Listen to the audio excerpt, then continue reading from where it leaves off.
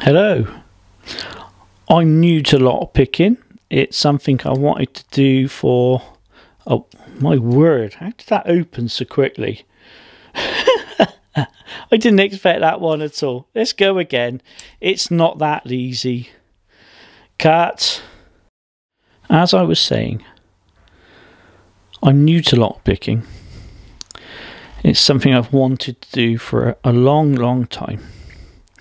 Because I like tinkering and playing around with things.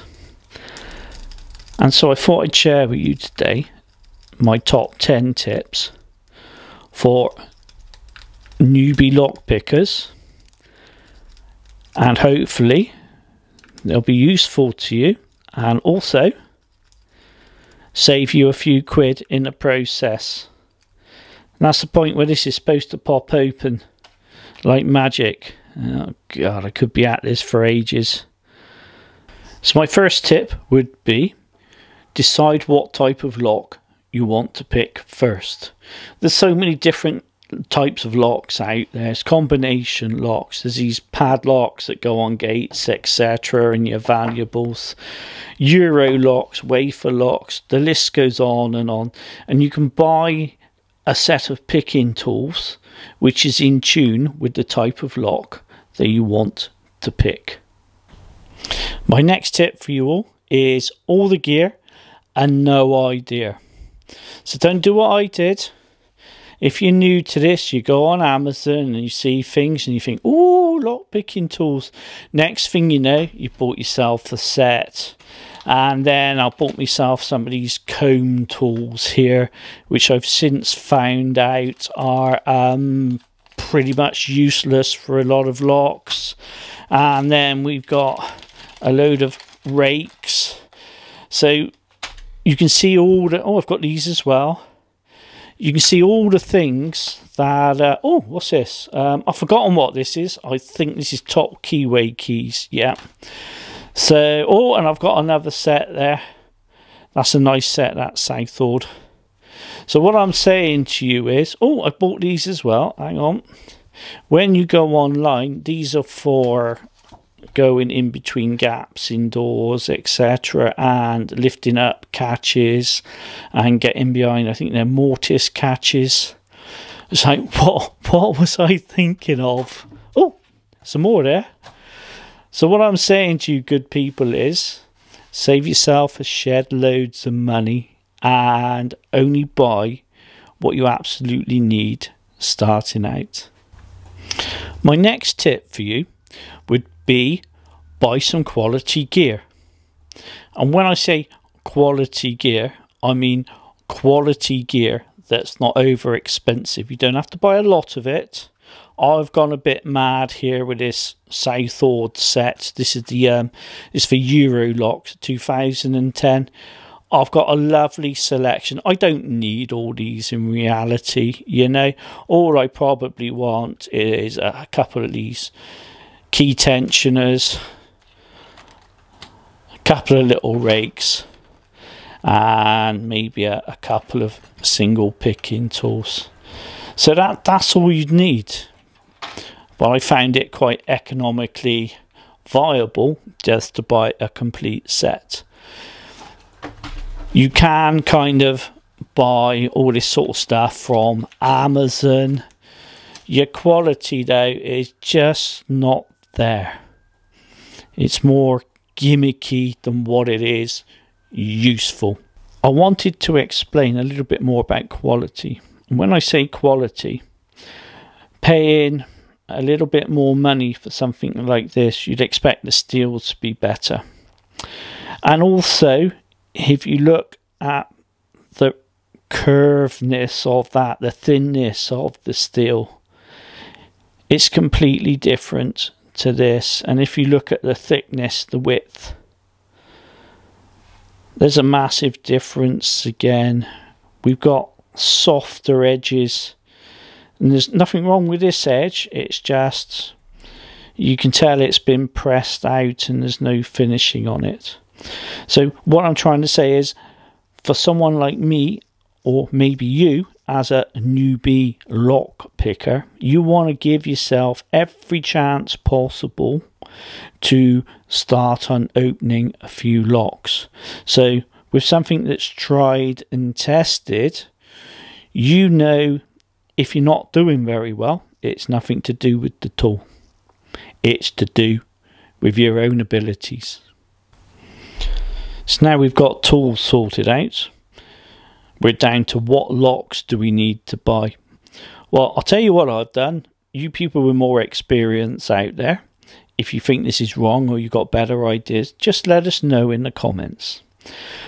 My train of thought was get one of these acrylic see-through locks. They're not very expensive, they're only a few quid, and then try and pick it, and then I've got a visual of what's happening, and I've also got an idea of what it's like, what the sense of touch is as well. So as much as I like to look online and read all about this, until you actually try it yourself, you don't really have a true idea of what it's all about. So I found that useful. I also bought this little cheap lock for about £2.40 that you've seen. I'm making a point, if I do buy them, is getting them with keyways that, you know, they've got more of a rise and fall in the pins in them rather than this being all even, because that would give me more of a challenge. Bought this little thing here as well. I've forgotten where I bought this, but it's a smaller size. It's made of brass and it's made better, so that should give me a good little challenge as well.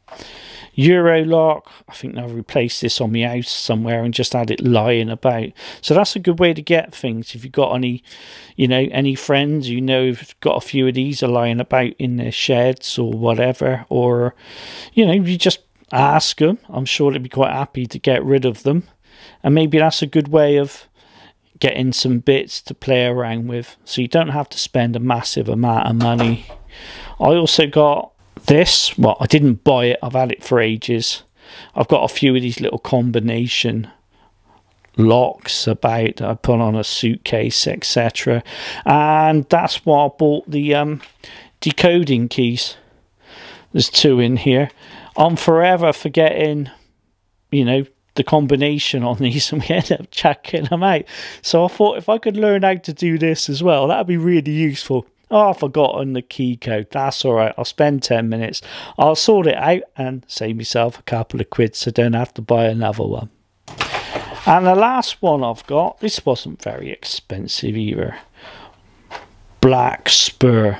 Yeah, you can tell that's quality, can't you? This is a different type of lock altogether.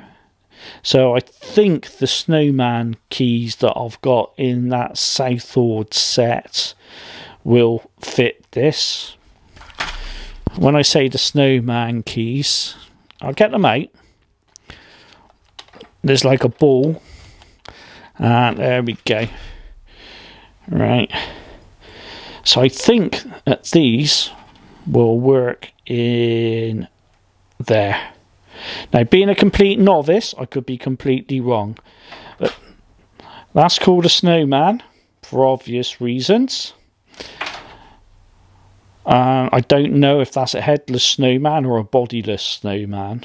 You can tell I'm new to this, but I'll probably give those a go as well. And that's it. I'm going to keep working away at these until I'm reasonably proficient at opening them all. And then if I come across anything for free, I don't know, in the skip, if I'm going down the local tip and I see someone chucking them out or something, I'll just say, do you mind if I have that? You know, and we'll go from there. If you got any other ideas on practice locks, let me know in the comments. We're up to number 5 already, and this one I think you're going to like. I was working away, as you do, being a newbie, and before you knew it, I had this great big blister on my finger, and it was like, oh, for goodness sake, and it hurt like hell. So what I've heard is that you can get some shrink wrap and go over your pick, and that will take the edge off. And I thought that was quite a good idea. And then I looked at me set and I'm thinking, hang on, can I be bothered to put shrink wrap on everything? So I've got 1, 2, 3, 4, 5. You get the idea. I've got all these. I'll be there forever. So what I found was I got a piece of inner tube off a bicycle. This is like a racer, you know, one of those fast things. And I worked out that if I slid the inner tube over my finger, that gives me a nice protective cover for my finger, so that the edge of this doesn't dig in. And it's working an absolute treat. So if you can't be bothered coating everything with bits of shrink wrap, then if you're as lazy as me, this works like an absolute dream. My next tip for you is be patient.